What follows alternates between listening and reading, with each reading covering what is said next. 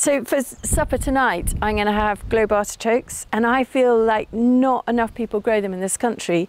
And with climate change, they're really thriving. They've just loved it because they're Mediterranean, and because it's hot and dry, they're so plump. They're perennials, so they're really low maintenance.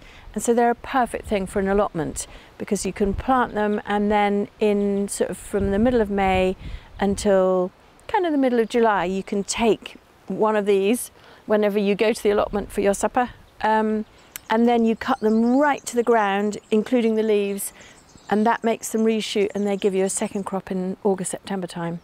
And so even though they're not cut and come again, they give you it's kind of incredible harvest that is quite difficult to buy.